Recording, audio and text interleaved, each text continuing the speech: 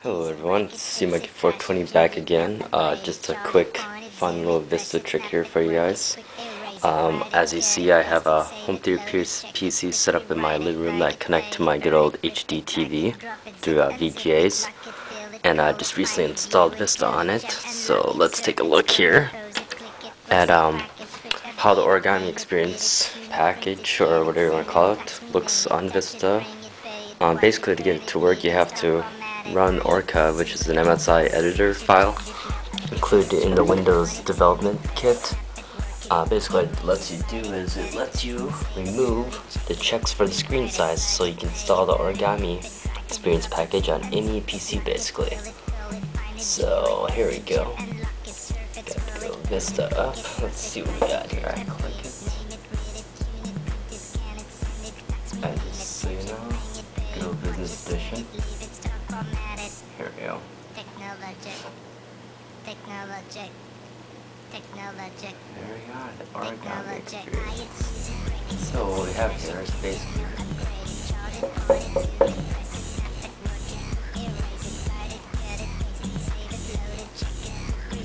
pulls in all your information from media player into it. You can't really create your own plays within the origami experience package. However, just set them up in media player and they'll magically appear in good old origami here.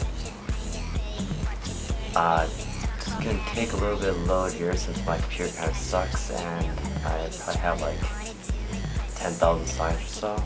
So let's check out a 66.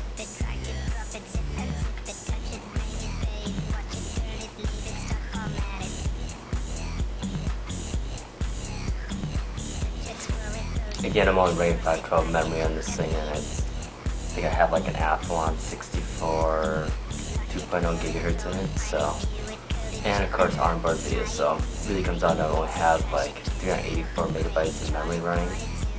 All things considering, not too shabby. Let's see if they'll play here. There we go. Talk back to us.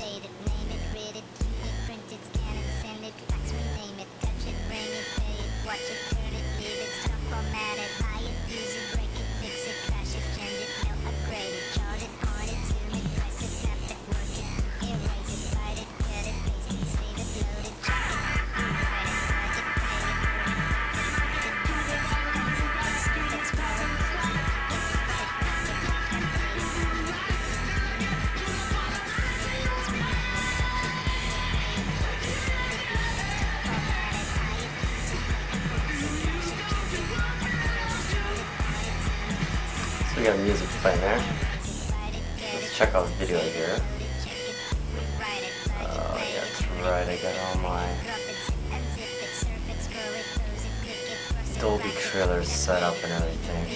So let's take a look here. How about, I've installed DivX too, so that helps. But how about one of my HD videos I've created myself here? See how that looks here.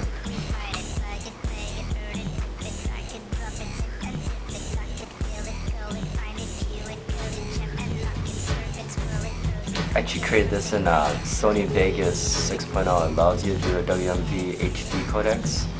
And all this video has actually been upmixed from 640 by 480 resolution. So, all things considering, not too shabby. Okay, so while that's playing,